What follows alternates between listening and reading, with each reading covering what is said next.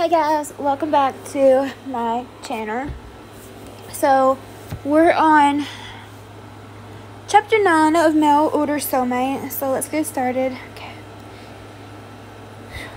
Catherine wasn't sure what to do. Xavier wouldn't settle, and she was so tired she felt like she was quickly becoming a sleep-deprived zombie due to several nights of restlessness.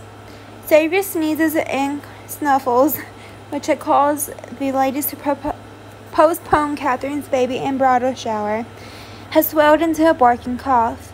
It was startling so much sound coming from such a small body, and the only thing that seemed to help was to hold him against her shoulder and pace the room. Was he feverish? How had she not thought to pick up a baby thermometer? She thought to get hair dye to touch up her roots, but not a thermometer? What kind of mother was she? The foreigns kicked on, and her bedroom grew stuffy and warm. Xavier's coughing seemed to grow worse, and she opened the door. Stepping into the cool, dark hallway, she continued to pace with him, knowing he was too small for cough medicine, but unsure what she could do to make him comfortable. Maybe she could use the accounting laptop downstairs and do a quick online search to see if there was a reason to worry, or if there was something she could do to help him. No, she just freaked herself out like she had when she researched oddities in her pregnancy. Things that had been normal, but that quick researches had made sound fatal.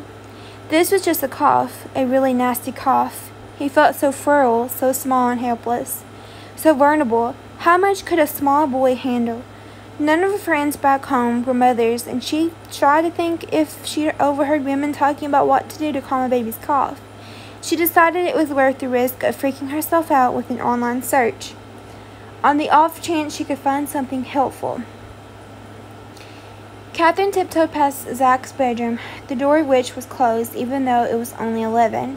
He'd been out late with Logan a lot lately, the two of them keeping odd hours, often working evenings or even in the middle of the night if someone's security system went off. Catherine yawned. She'd been in a deep sleep before Xavier's cough had woken her, and now felt dazed and groggy, at the edge of reason, where a sense of sanity and emotional stability were hard to come by. After heading to the basement, she fired up the laptop, continuing to balance Xavier on her hip. She sat in her chair, trying to tap with one hand while keeping him comforted. He arched his back, nearly tumbling out of her hold. She curved him to the cradle of her left arm and began tapping again, but he struggled and squirmed. She stood, riding him once more. "What's wrong, little buddy? What can your mom do for you?" Xavier began crying, his cough worsening again. She paced, concerned with how the more he cried, the worse his coughing got. A light flickered on at the basement stairs, and feet padded down the steps. "I'm sorry if we woke you," Catherine said when Zach appeared, wearing nothing but more than a pair of plaid boxers shorts.